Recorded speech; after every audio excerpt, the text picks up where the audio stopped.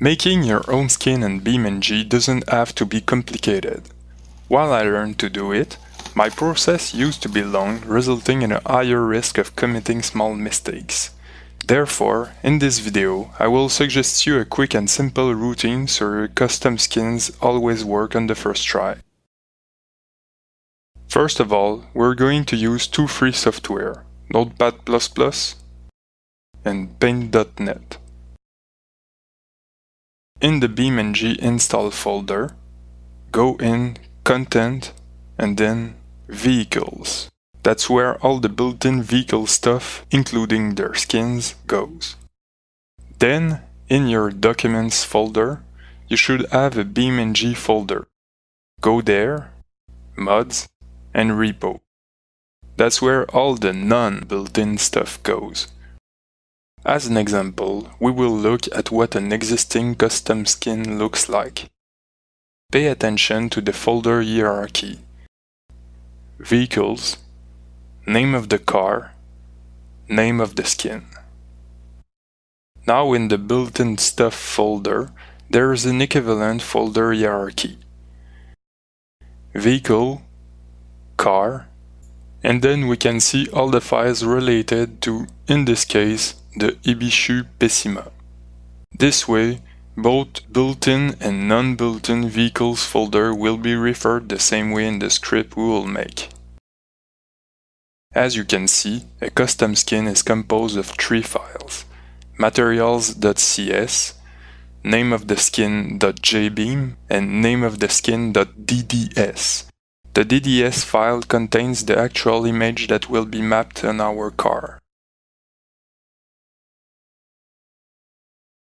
For this tutorial, we'll create a skin for the Gabriel Barstow.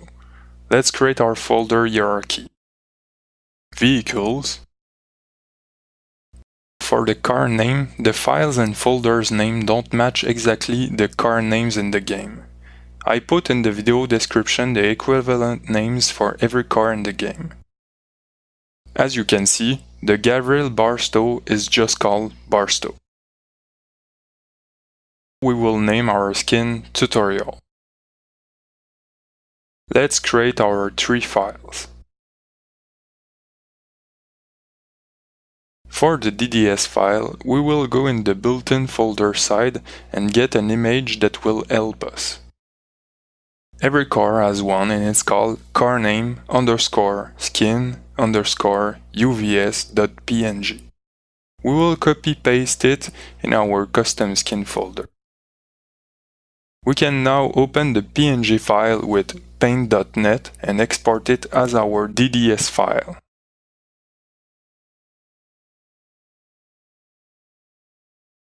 Let's open the jbeam file with NotePad++ and copy the default jbeam script available in the description.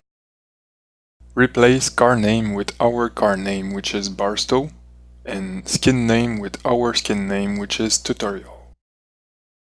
Then you can freely change the name that will be displayed in the game. Now for materials.cs, there is also a default script available in the video description. Repeat the word replacement we did in the jbeam file.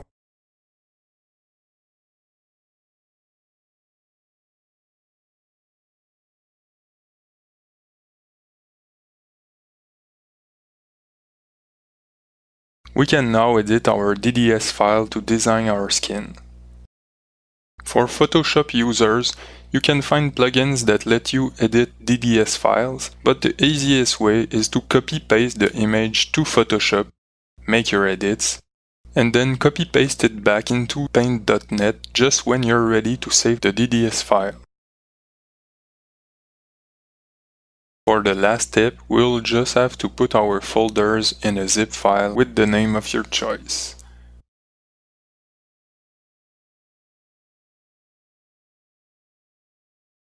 Now let's play!